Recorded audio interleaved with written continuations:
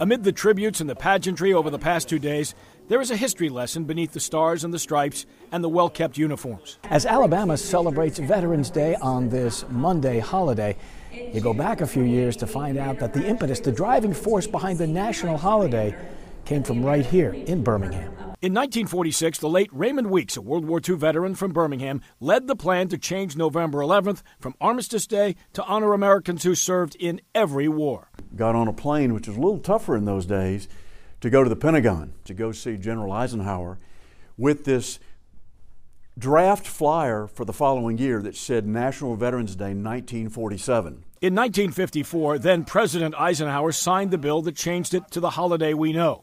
In 1982, Raymond Weeks was awarded the President's Citizens Medal by President Ronald Reagan. As director of the National Veterans Day celebration in Birmingham for the past 36 years, Raymond Weeks, a World War II veteran himself, has devoted his life to serving others, his community, the American veteran, and his nation. WVTM 13 was also at the White House that day. I accepted this award in behalf of the combined veterans organizations, the citizens of Birmingham and Alabama, and that's the way it should be. Alabama and Birmingham history that should be known.